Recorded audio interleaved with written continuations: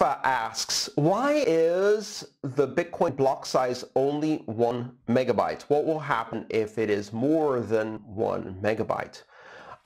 Strictly speaking, Bitcoin block size is not exactly 1 megabyte. The base size is 1 megabyte, but in fact, in Bitcoin today, after the implementation of segregated witness in August of 2017, the Bitcoin block size is measured as block weight, not size, and the block weight is calculated using a formula. The actual final size of Bitcoin blocks is between 1.7 and 2 megabytes approximately, depending on how transactions are structured. If more transactions have their witness or signature component segregated outside of the base block, then the effective Bitcoin block size is higher. So the more SegWit transactions you have, the more transactions you can fit in a block, because the more of the signatures that are outside of the base block size, the more capacity you have. So why 1 megabyte though? Why not 100 megabytes or a gigabyte or 10 gigabytes?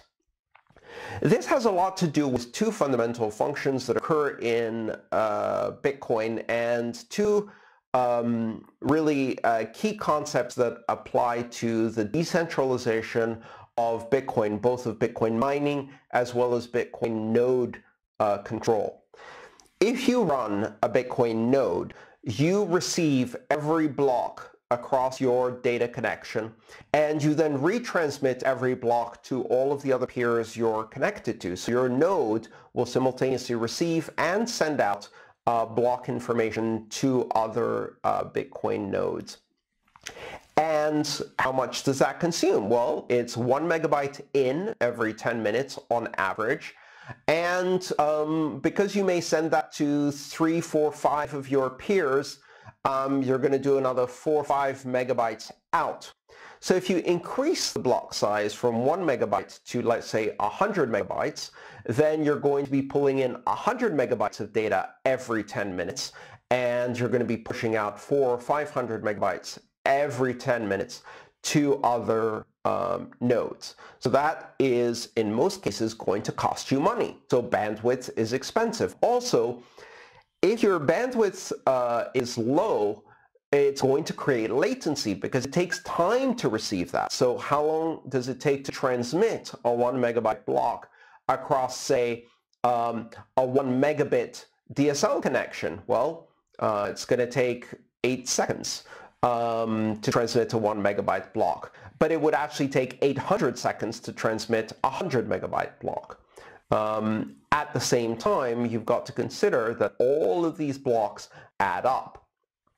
Now, one of the scenarios you've got to imagine is a node that starts on the Bitcoin network without having anything but the Genesis block and then needs to synchronize with the rest of the Bitcoin network. Today, that's a process that involves downloading approximately 220 gigabytes of data in what is called the initial blockchain download, or IBD. Think of this as bootstrapping a new node in order to catch up with the rest of the network if you start from scratch. This is an important process because in the process of bootstrapping, nodes verify and validate the blockchain all the way from the Genesis block.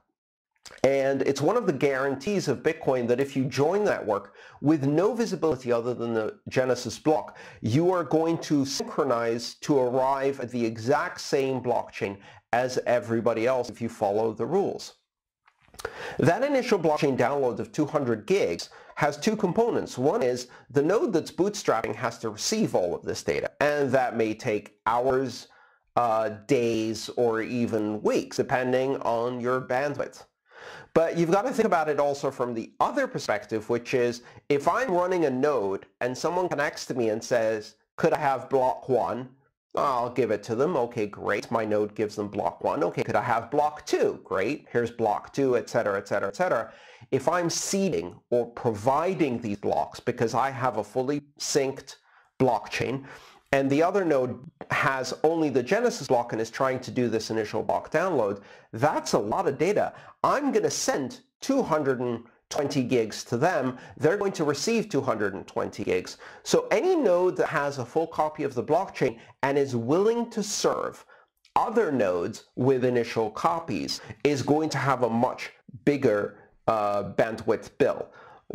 Just to give you some perspective, during springtime of this year, one of my nodes that is on a hosting provider and provides initial block downloads to other nodes was experiencing approximately 6 terabytes of outgoing bandwidth per month. And what that means is it was syncing 24 full copies of the blockchain to other nodes, which is great. It's a public service because if you sync 24 nodes, presumably they're going to then serve that blockchain to others and you spread the Bitcoin blockchain. But seeding 6 terabytes of data actually cost me $600 a month. I reduced that a bit. I'm still seeding a lot of new nodes, but not as many as 6 terabytes of data per month.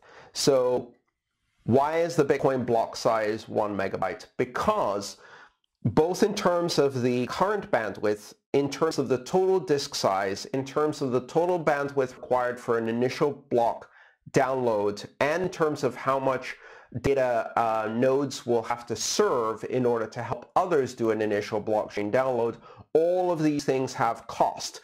And when you increase the size of the block, all of those numbers get much, much bigger. There are some Bitcoin forks that have massively increased the number, the size of their blocks, or the allowed maximum size of their blocks, and as a result, a predictable result, fewer and fewer and fewer people are running nodes because it's too expensive to maintain. And what that does is it centralizes control over the nodes. It means it's easier to run denial of service attacks. It's easier to compromise the network and attack and shut down the network. It's easier to have everyday people stop running nodes until eventually the only parties that are running nodes are very large commercial organizations in very large data centers at a huge cost. Centralization of the infrastructure.